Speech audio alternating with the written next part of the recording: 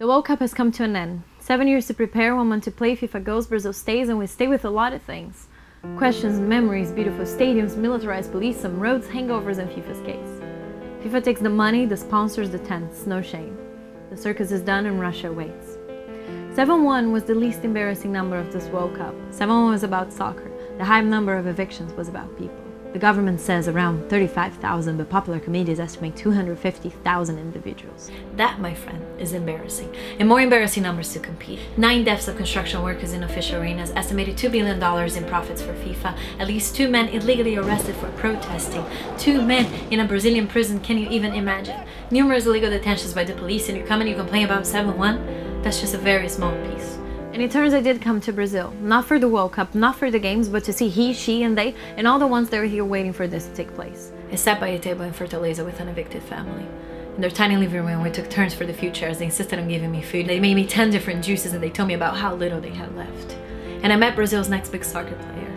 A 10-year-old in the depths of a real favela. He told me about his dreams, his family offered me more food, and all I could think was, is he ever going to be able to hear the anthem in the stadium a cappella?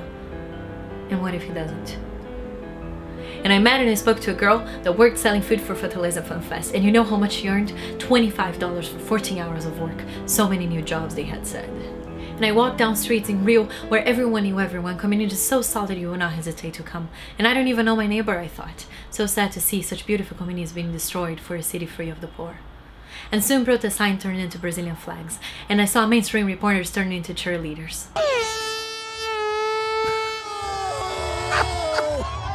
In the opening game, I saw more than 35 people injured by police force in a protest in São Paulo.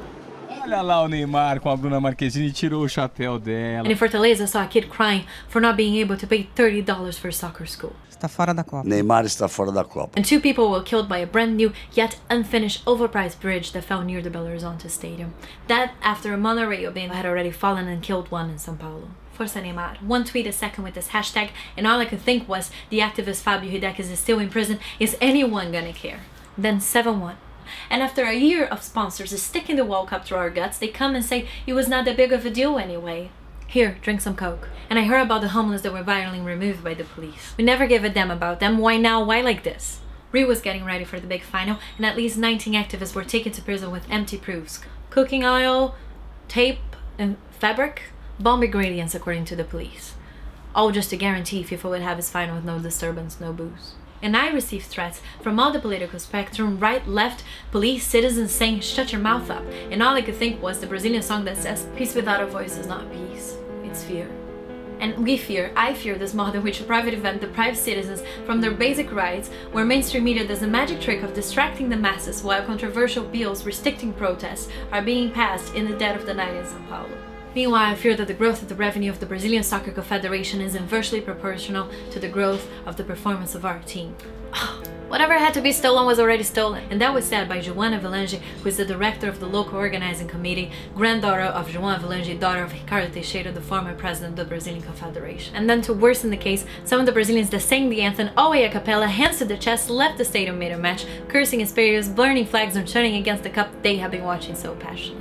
And where's the patriotism now, I ask? And what the hell does patriotism do anyways? Join the world as one? I don't think so. I think there are other ways. And I respect the ones that came. We all want to be amused. We all want to be entertained. In terms of soccer, it was a pretty awesome World Cup. But saying it was the best of all times is not seeing that out of the fields it was a World Cup of exclusion, a World Cup of the field.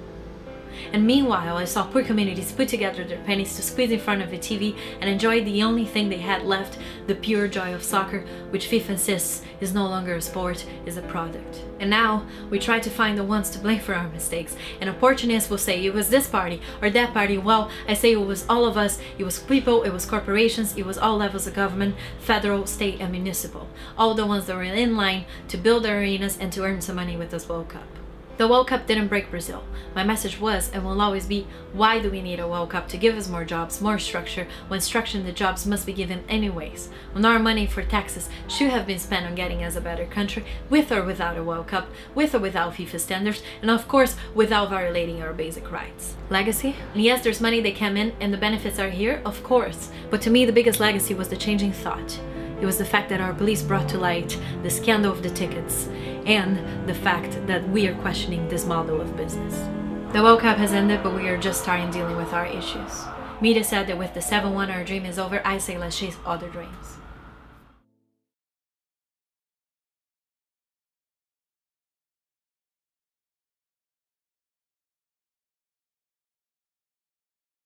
Hi, my name is Carla. I'm from Brazil and I'm here to tell you why I am not going to the World Cup. One of the reasons for making this video is that every time I tell someone that I'm from Brazil, someone in the group tells me that they're gonna go to the World Cup.